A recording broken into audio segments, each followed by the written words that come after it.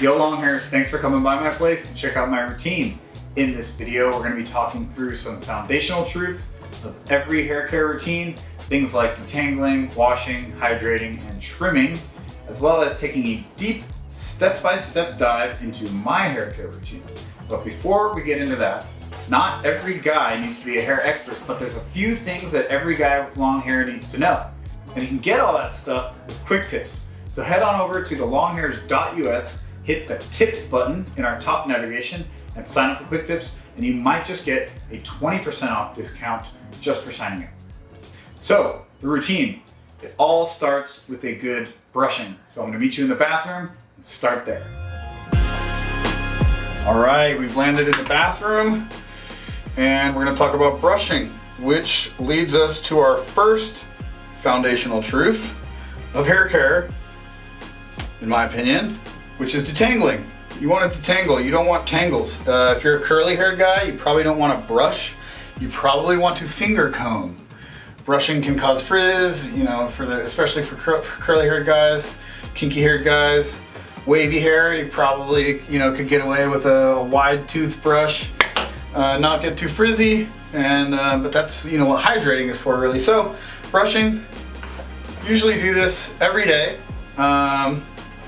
And on wash days, I make sure I get my scalp really good. I find that it helps remove some of the already dead hair that may have, died, fallen out while I was sleeping, or throughout the day if I'm showering at night, and that prevents all that stuff from going down the drain. Now, if you are brushing on a non-wash day, which I do, like I said, every day, it was a really great scalp massage and helps move some of those oils that your scalp is producing during your wash normal cycle, 5 days if we're following my routine.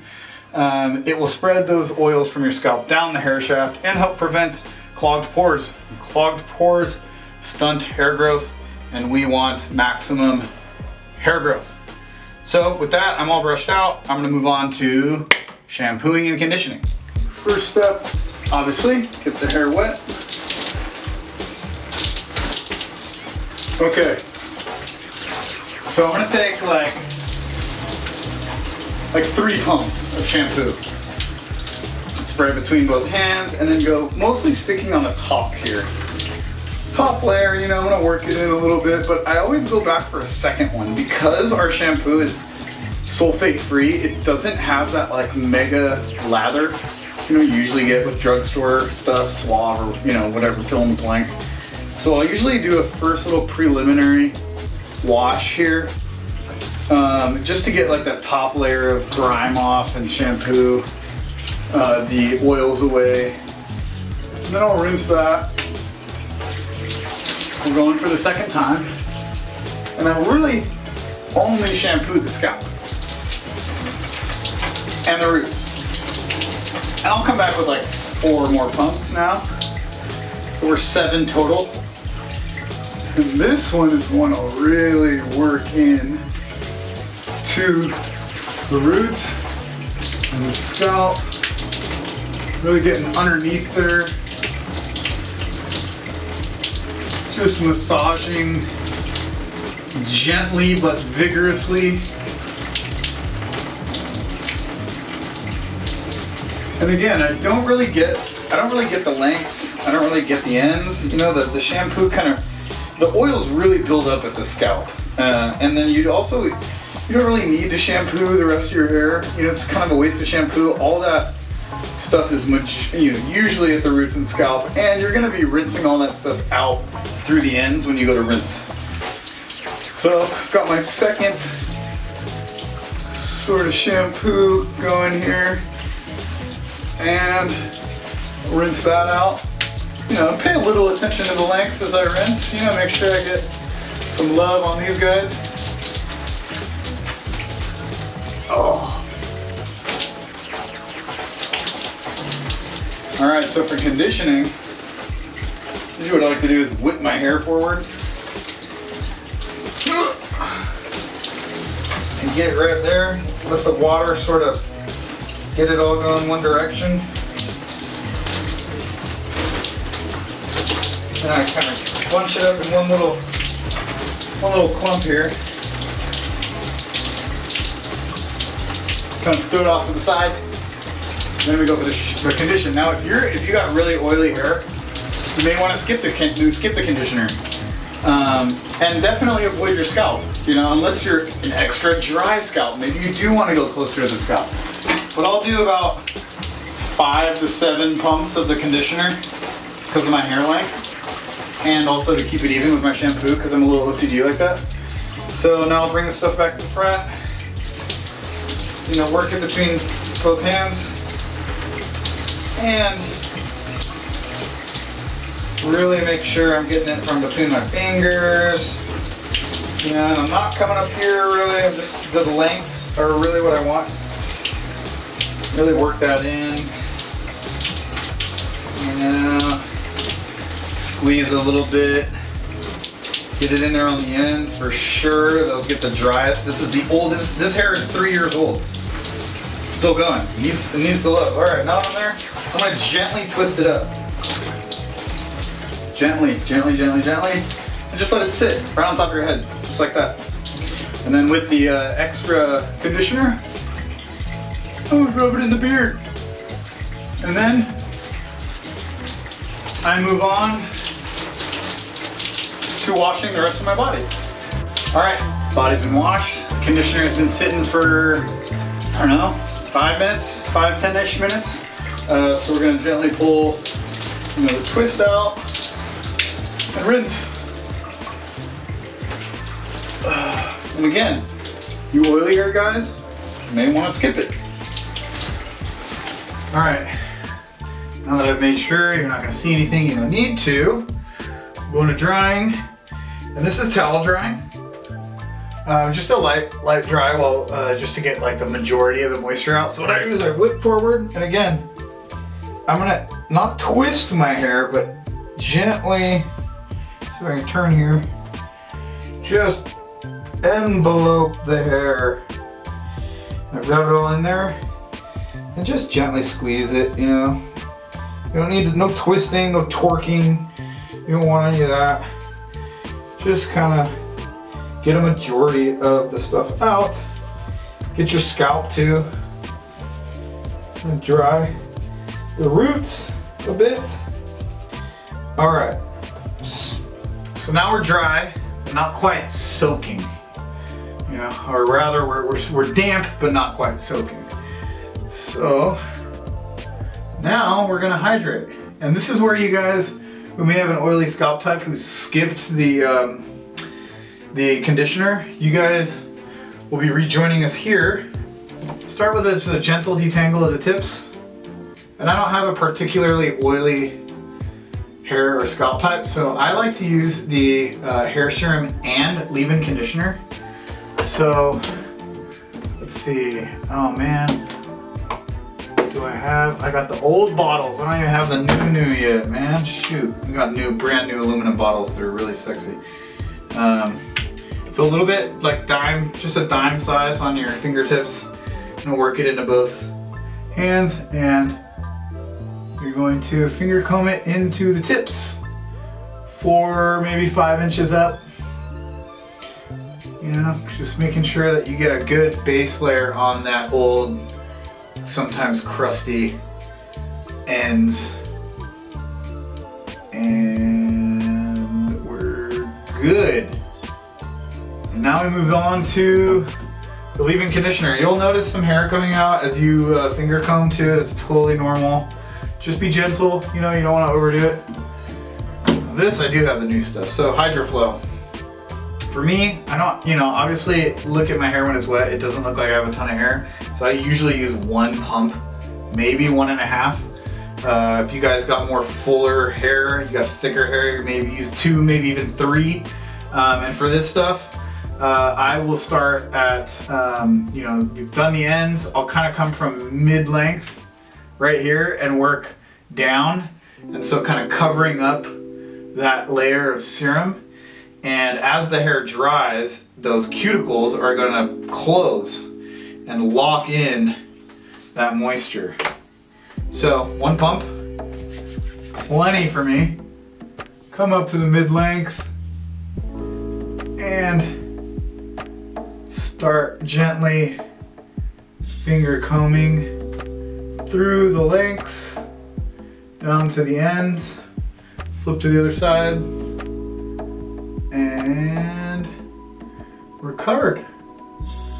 So if you've skipped the condition because you've got an oilier scalp, you may want to skip the leave-in conditioner and just go with the hair serum. If you've got really dry scalp, maybe you'll do all three like I do. I've got a pretty average scalp, but I just like knowing I've got that extra layer, you know, of hydration in there, especially because I like to use sea salt spray. And so here, you know, you can stop here and let it air dry, or you could go on and blow dry and brush it out for kind of a more sleek, shiny look. But if you were gonna stop here and just let this air dry and not use any sea salt spray, and you wanted to get a little, you know, maybe a little texture as it dries, you just kind of bunch it up into your hand, and scrunch it, bunch it and scrunch it up. So we could move straight on to sea salt spray, which is the next step in my routine, because I'm gonna be going for kind of a more sort of beachy, you know, not so clean, more textured, piecey look. But I've pre-recorded a clip, so check out this clip of blow drying and brushing, and we'll see you back here in a second. All right, so I'm hydrated. I've got the leave-in conditioner in, I've got the hair serum in. I'm gonna be using this Revlon Turbo, which has got hot, warm, cool settings. I'm gonna be sticking to the cool setting, and I'll put it on high. And I'm just gonna be kind of like, you know, keeping a decent distance, maybe 8 inches or so. Yeah, 6-8 inches or so on cool. And it's got this turbo button too I may utilize as well. So let's do it.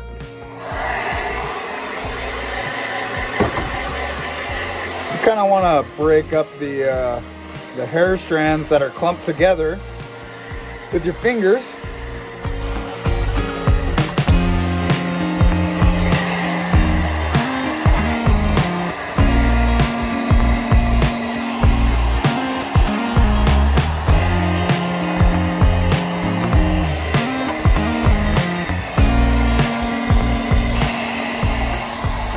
Alright, we're pretty much there. Yeah, a few hairs came out, you know, that's normal. So you could stop here. I mean, this is pretty fucking nice. You can stop right here. I mean, this looks great. But I am going to brush it out, and yeah, if you're a curly hair guy, you may want to skip the brush. Just kind of finger comb it like I'm doing right now if you got curly hair. So yeah, I'm just gonna give it a quick detangle with my fingers, and then pick up the brush. Got a relatively clean brush here. I cleaned it last week. If you're looking on how to clean your hairbrush, we have another blog post called How to Clean Your Hairbrush. So check out the blog, thelonghairs.us, and search How to Clean Your Hairbrush for a very thorough tutorial on how to keep these things spotless. All right, first thing, start from the bottom.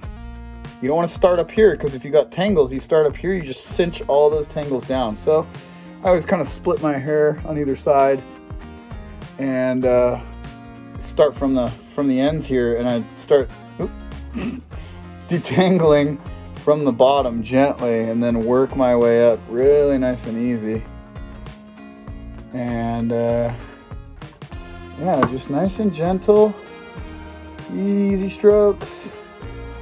Boom, boom. Again, start from the bottom, detangle the ends, then move to the mid lengths. Then you can hit the scalp and come down, hit the back side, and give it one good full length brush here, and we're good. All right. So, there you go. There's the blow-dried look. Blow-dried and brushed. Alright, well, now let's time warp back to the future. Check out how to use sea salt spray. Alright, so if you stuck with us this far, we are moving on to sea salt spray. another product from us here at the Longhairs. So this is gonna really help the hair cling to itself. The salt granules will help it kind of, you know, bunch together a little bit. And we've got that base layer of hydration down. So if you're worried about, you know, sea salt spray drying out your hair, first of all, don't use this stuff every day. Don't use it, I would say, more than twice a week. And make sure that you're washing it out, you know, when you're done. When you've achieved the look, you've gone out to the event, you've looked your best, whatever, go home and take a shower. Sea salt spray can dry out your hair if you use it improperly. So what I'm gonna do is start with one side, and I'm gonna bring all my hair over to this side and grab a good even layer down this side of my hair. And then I'm gonna flip to the other side, do the same thing. Make sure I'm hitting the back too, you know? Come down the sides. Boom. I'm gonna get the inside. I'm gonna come over and do the inside of this side too, because why not? And then I'm gonna let it fall on either side of my head and get the top. Nice healthy amount here. Just get it all. All right, we're solid there. So now what I do is, you know, you can let this air dry as it is. We can go do the bunch and scrunch move again. This is totally fine, air drying from here. It's great. And you can just scrunch up on either side. But what I like to do after a good scrunch is I will gently, very, very gently tie it up on top of my head. Similar to how we do the conditioner. Make sure I got it all this time. Just very gently twist it up. Your hair is weaker when it's wet. So you're going to want to be very gentle here. Don't be too aggressive with it. You know, get a nice twist in. Nice gentle twist. Put it right up there on the top. Just, if your hair's thick enough, you can let a hair tie, just one wrap, sit right here. But what I'll do is I'll just pull a gentle second loop. And it's very loose. It's very loose. You want to be gentle with wet hair. And I'm gonna let this sit for like 15 minutes, you know, I'll go like make my coffee, do some work, whatever, and then I'll pull it out after 10 minutes and it will look as if I just came from an all-day beach bonfire. So we're gonna let this sit and we'll come back and conclude this video and, you know, we'll give you guys some takeaways and then you guys can go and take this and do with it what you will. All right, so it has been about 15 minutes since I've had this up. Went and had a little snack. So now I'm gonna gently pull this hair out of the tie. And a tip, if you're pulling your hair out of a bun or something like that, or low ball, high ball, pulling the hair tie can really pull a lot of hairs out from the scalp. So I like to, you know, gently kind of pull the hair itself, like untwist it, you know, from inside the hair tie. And then, you know, once you get the length out, boom, you know, you just slide that hair tie off. It's better than just yanking off a bunch of hair with your hair tie. So that is about 15 minutes of dry time. Woo. Woo. And I will continue to let this air dry. And as it air dries, the moisture, you know, gets taken out of the hair, it gets taken out of the sea salt spray, and the hair will kind of start to shrink up a little bit. And that's what's gonna really give it those waves. And the curly haired guys, or the wavy haired guys, if you guys use the sea salt spray, you're gonna see those waves enhanced, maybe even turn into some curls. You're gonna love it, I highly recommend it. So for the last bit of my routine is trimming. So I trim about, if I'm being honest with myself, about every year. My hairstylist would probably tell you I'm lying. Maybe I go a little longer. But every 6 months to a year is a good mark to hit. So you'll notice, maybe your hair is like really damaged on the ends and you feel like your hair is just not growing. Like you've hit the nips, you can't get any farther, and you're like, what the heck is going on? And you're afraid to cut it. Dude, go get a trim. You probably have a ton of split ends. And it's not that your hair has stopped growing from the scalp. Your hair is continuing to grow, but you're breaking off hairs at the ends. So go get a trim, just a little bit. Say, hey, go tell your stylist or salon professional, hey, I just want to trim. I'm trying to grow it long. Maybe you're trying to donate it, and they'll hook you up. So that's kind of the last universal truth to hair care. And yeah, if you're a veteran long hair, drop some love in the comments and share your hair care routine. And if you've used some of these products, some of our products, let us know what you think in the comments below. Let us know how you incorporate them into your routine. When do you use it? Do you use the hair serum and leave-in? Do you do one before the other? Do you skip, the condition? Let us know. And hope this was helpful. Hope you can take some of these foundational truths, detangling, washing, hydrating, and trimming, and incorporate them as you see fit into your own routine. And until next time, I'm Elefante, and I'm signing off. See ya!